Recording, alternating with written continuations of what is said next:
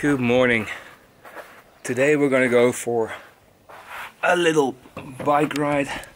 It is approximately, that's better. It is approximately 9 o'clock in the morning. I think it's the 5th of April 2023. And we're gonna take, I'm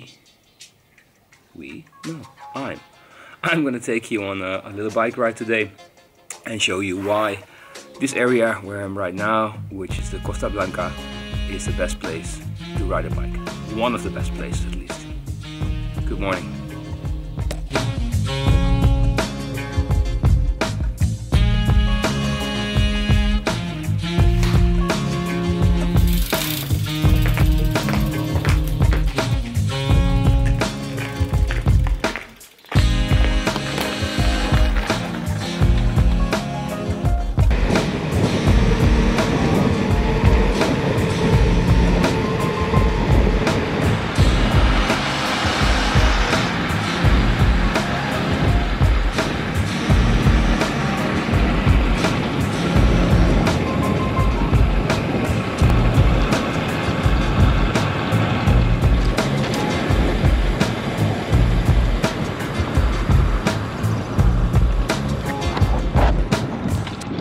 So let's start with the infrastructure.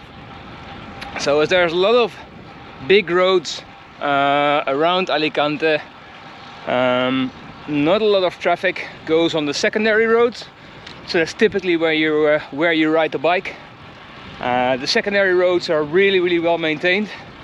Cycling is actually kind of a tourist attraction here, and there's a lot of money being earned by tourists going here for cycling, renting bikes, all these kind of things. So first good thing, infrastructure and road quality. So we're now riding up one of my favorite climbs. It's the climb to Tarbena. Not a lot of people do this. Typically a lot of people go from the other side and take this as a descent, because that's the infamous Col de Rats, where a lot of people train 20 minutes, 50 minutes, 10 minutes tests, and they do the downhill from here, the descent, I have to say. Doesn't look that tough when it's constant about 6%, 7%, 5%. So in order to get a good cadence of 90, still have to push 230, 240, 250 watts.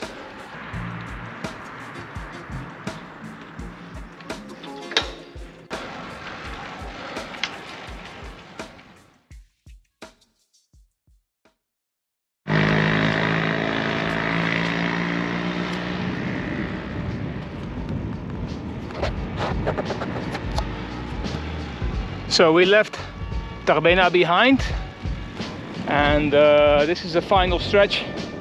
It's another 4 kilometers of climbing, around 5% again. Pretty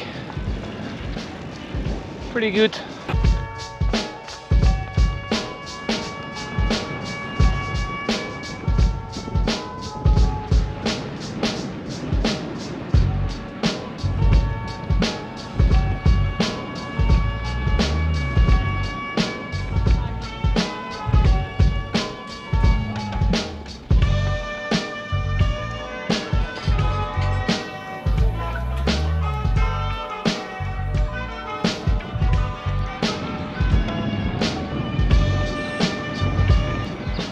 So through the lemon, oranges, amazing smell by the way, we're heading to the Col de Rats,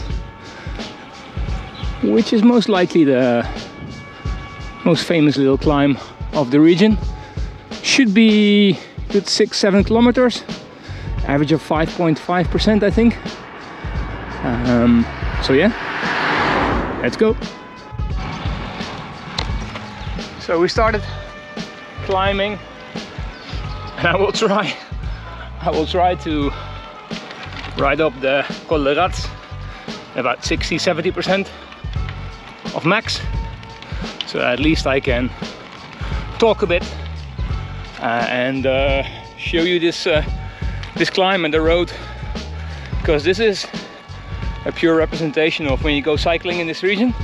This is what you get: weather, roads, hills, and nice views.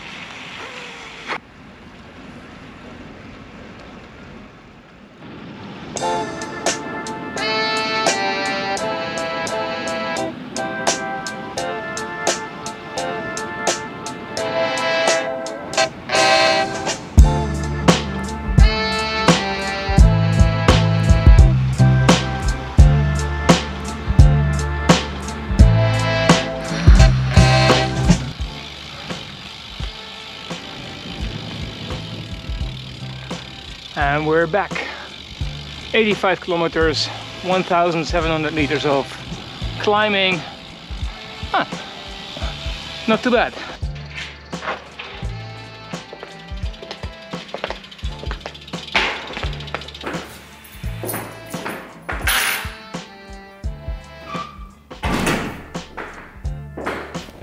Not too bad for the Saturday morning. So, a quick recap.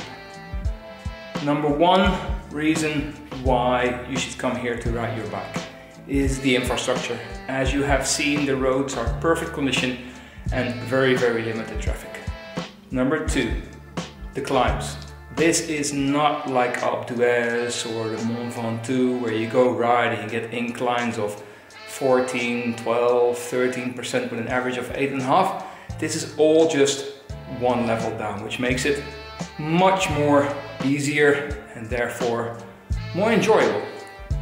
And number three, the weather.